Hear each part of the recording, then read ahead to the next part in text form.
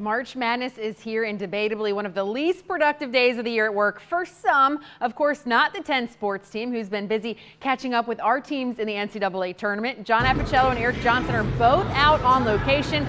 Eric is in Columbia, South Carolina, covering Virginia, and sports director John Appicello is covering Virginia Tech and Liberty in San Jose, California. And Appy, we'll start with you. And since you're 3 hours behind us, the teams haven't even hit the court yet.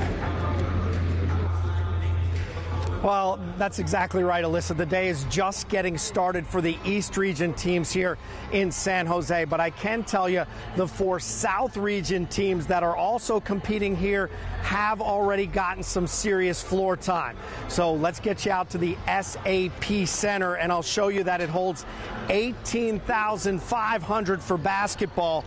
And it does have a history of March Madness. It hosted the regional final back in 2017. We'll get a look at Oregon, the 12 seed in that South region, getting in some work today.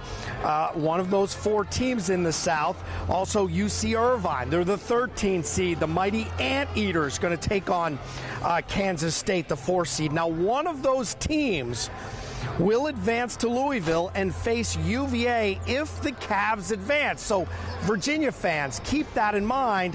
The winner of this little foursome coming out is going to get to Louisville, and you may see one of them again. All right, coming up now, Mississippi State scheduled to hit the floor, and they're doing it right now behind me as I speak. Virginia Tech, Liberty to follow.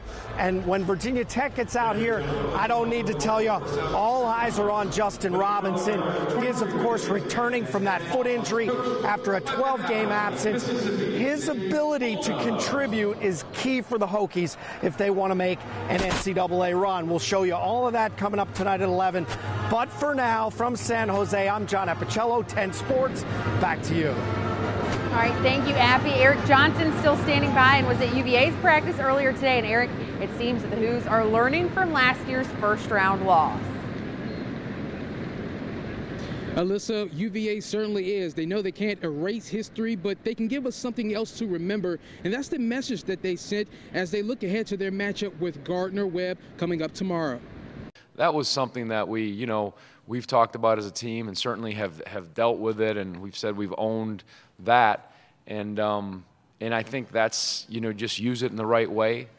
You don't stay in it forever, but you grow from all those things, but especially that, and then attack this year. The Cavaliers will have an added weapon this year that will be a difference maker in DeAndre Hunter, who missed the 2018 tournament but has played a big role this season, averaging 15 points per contest. Might be the most versatile guy in the tournament.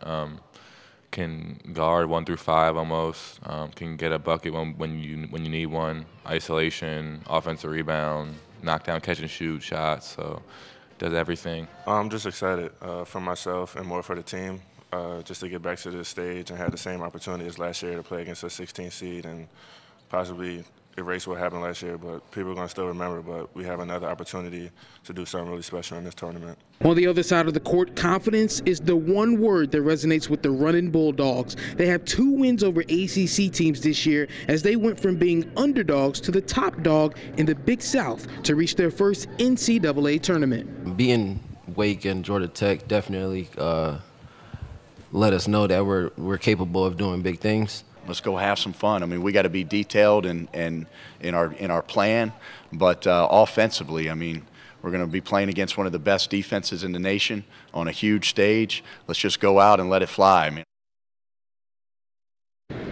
tip-off coming up around 3 p.m. tomorrow here in Columbia. For now, I'll send it back to you guys in the studio. Thanks, Eric. And of course, we'll have more on the NCAA tournament coming up tonight at 11.